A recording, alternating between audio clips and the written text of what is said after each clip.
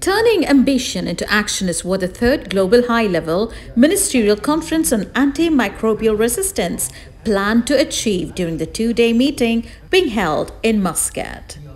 There is the Muscat manifesto that is going to come out from this. This high-level ministerial meeting is very important for all of us. And the reason why it's important because there are policies and procedures that will come out of it. The Muscat manifesto is definitely an important element for all of us because it ultimately will show the roadmap of how we're going to streamline the processes in the future for preventing the abuse or the overuse of the antibiotic. More than 40 representatives from different countries are participating at this conference with the theme, The AMR Pandemic from Policy to One Health Action.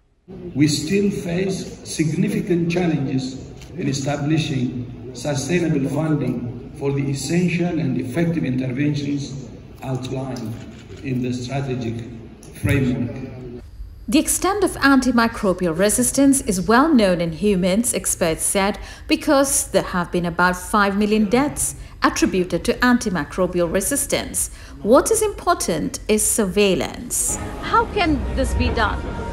Well, it's a question of having global cooperation like we're doing here today in Oman, which is an extremely important conference that we have here today, but also locally and nationally. So there are national action plans. Each country has national action plans. They need to implement it, and they need to go down to the individual clinics, individual farms, and individual hospitals. What is significant with this conference is it's not national, it's not regional, it's international, it's a ministerial conference that is going on, and experts are hoping that the outcome would have a distinct impact on the world's health.